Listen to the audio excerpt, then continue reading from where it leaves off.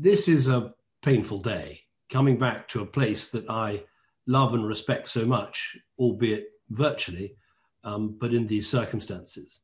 Obviously, COVID was going to have its impact, but at no stage in those conversations was I aware in any way of any concern that Greensill would be in any serious financial difficulty. This might be a tougher year than the one before. No one could quite tell what was round the corner, but there was certainly no sense of jeopardy. I was paid an annual amount, a generous annual amount, far more than what I earned as Prime Minister. And I had shares, not share options, but shares in the business, which vested over the period of time of my contract.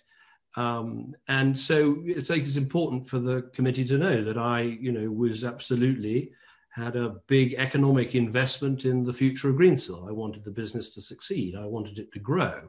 The fact that I had this economic interest and a serious economic interest, that's important, but I don't think the amount is particularly germane to answering those questions. And as far as I'm concerned, it's a private matter. Do you view the £60 million figure as just totally absurd?